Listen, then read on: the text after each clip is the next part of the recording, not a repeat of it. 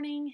It is Friday, March 20th, and we are continuing our trek through the whole Bible according to some key verses, trying to weave our way through the major theme that we see going through the whole thing. So let's count our checkpoints so far. 1, creation. 2, human beings. 3, the fall. 4, redemption promised. 5, Abraham, that's what we talked about yesterday. And today we're adding 6, Judah the king. Now, reducing everything to 16 verses, you might be a little surprised that we talk about someone like Judah, who you don't even really probably think of very much or know very much about. We see Abraham being important. We see Abraham having Isaac, right? And then Isaac having Jacob and Esau. Jacob being the one that God chooses to continue his line through. Jacob then has marries. Remember, he has to run away because Esau is wanting to kill him because Jacob was deceitful with his father. We don't see people necessarily that are doing a really good job of being good, okay? So we see Jacob being the deceiver. He runs off. He has to run away to his uncle Laban's house because Esau is trying to kill him because he tricked him out of his blessing, firstborn blessing. So then he goes to Laban and he works for 7 years wanting to marry Rachel, and Laban deceives him. And Laban gives him his other daughter, Leah. Well, then that's not who Jacob really wanted. So he says, I'll work another 7 years. And he works another 7 years and marries Rachel. So now he has 2 wives, which we see that's a problem too, because we have one being completely doted on and loved, which is Rachel, and the other one being ignored. And the Bible tells us specifically, and I love this about God, that God saw Leah's distress and that she wasn't loved, and he blessed her with children. And Leah had lots of children and found comfort in that. And eventually you see in the names that she gives her children that she realizes that God loves her and has blessed her. And but in the meantime, Rachel is not having any children, and Leah is having all these children. And finally, Rachel is blessed with a son, and she names him Joseph. And then she has another one named Benjamin. Joseph is, of course, doted on by Jacob because he loved Rachel, and so he loves Joseph. Well, what do you think the brothers think about that? They're not so keen on that, right? That's not fair. And so they're kind of mad at Joseph and always upset at the attention that he receives. And eventually they decide to get him back for it, right? You should know a little bit of the story. So instead of killing him, though, and Judah is the one, a little bit of knowledge, okay? Judah's the one that says, no, let's don't kill him. Let's sell him and make some money. Okay, so right off the bat, we know that Judah is not on this list because he's the best one, right? Just because he didn't want to kill him doesn't make him good. He says, let's make some money off of him. Well, this is your brother. How would you feel if your brothers did that to you, or your sister or your siblings said, hey, let's not kill him. Let's make some money. We've talked about slavery before. Slavery's been the same for mankind. It would have been the same thing for him. Would have been awful. So Joseph was sold into slavery, traded and traded and traded, wound up in Egypt, didn't know the language, didn't know the people. He was a slave boy. He was treated like a slave boy. But he trusted that God had a plan, and he continued to trust in God. God raised him up in different places where he was serving, but then he would experience another downfall, not for his own, but for other people. And so he rises, and then he falls and gets thrown in jail of a false accusation. And he stays there for years and years and years. But while in jail, he is trustworthy, he does well, and he rises and rises and rises in the estimation of all those in charge of the jail. And finally, they remember that he has the ability to read dreams. And the Pharaoh is having dreams and can't understand them, so they call for this boy from the prison. And here comes Joseph again, and Joseph is raised up. And why is Joseph raised up? There's about to be a famine in the land. And God gives a vision to Pharaoh so that he can prepare and save. But guess what? It's ultimately to save God's own people. And it's through Joseph that he does it. And so during this famine, Joseph's brothers come to him, not knowing that it's him, but they come to Egypt knowing that there's food in Egypt.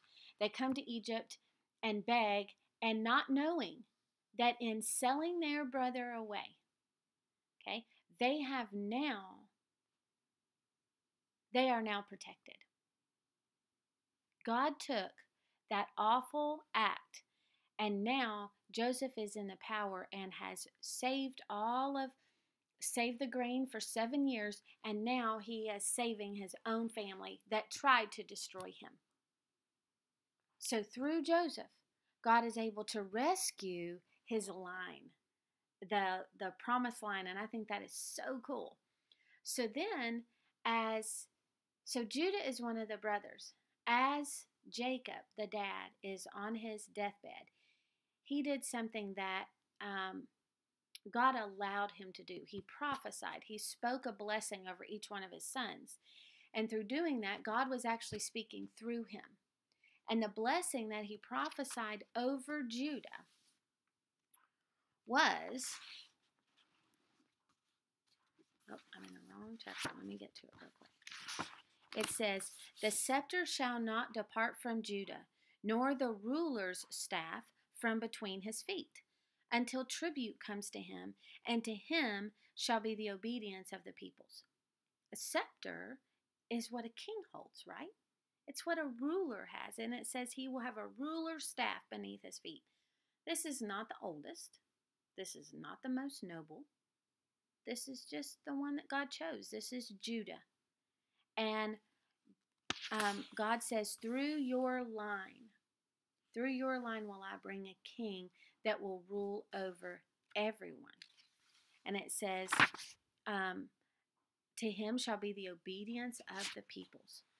A descendant of Abraham, and more specifically, as this text reveals to us, a descendant of Judah, would not only bless the nations, but in doing so, he would also renew and even expand God's kingdom presence in the world. So you see, Adam and Eve were meant to be like a king and a queen. They were meant to rule over God's creation, but they rejected that. That's been our paragraph, right? They rejected that rule by sinning and being kicked out of the garden. And so God is saying, one of mine will rule. And I've chosen a people. I've chosen Abraham. Through Abraham, I'm going to work through Judah, and we're going to see another step along the way. And God is specifically going to draw his line so that when Jesus comes, we can trace it back and see God's perfect line. God didn't mess up one step of the way.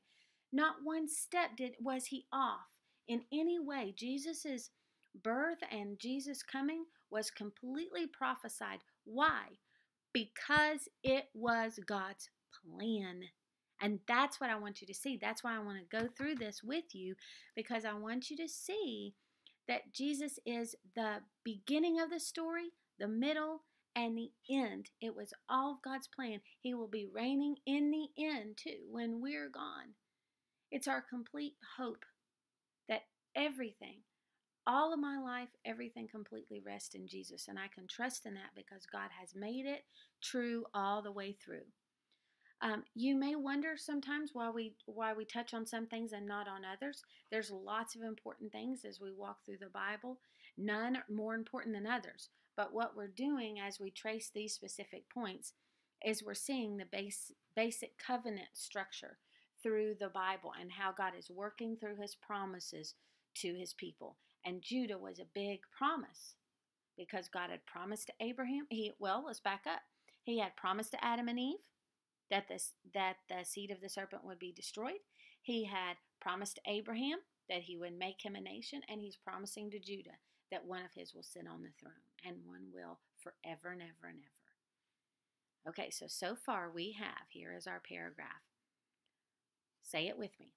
God created a kingdom, and he is the king, but he made human beings to represent him in that kingdom. Adam and Eve rejected this call, which led to sin and death. But God promised to defeat the serpent through the seed of the woman, who is also the seed of Abraham. Through Abraham's family, and specifically Judah's royal seed, seed, the covenant blessings would come to the world. God has a plan. He's working it out. We can see that as we look back through the Bible, and then that gives us confidence and hope as we move forward in our own lives. Let's pray. God, we love you. Our hearts desire to know you more, to reach out to you, to please you, to honor you, and we pray that you would work in our lives each day. Help us during this time that many of us may be stressing out in different ways, that we may be stuck at home, that we may be doing things in ways that we wouldn't necessarily choose. I pray that you would bring peace to each family, that you would be working your perfect plan in all of us each day, and that we would trust you and lean on you as we see you in the scripture and we see that you have a plan and you are working it out. Help us to trust you for that in our own lives. I pray for specific needs that anyone may have, that you would be meeting those, for healing, for comfort, for dependence on you. And we trust you in Jesus' name. Amen. Have a great day. You will see me in some other videos.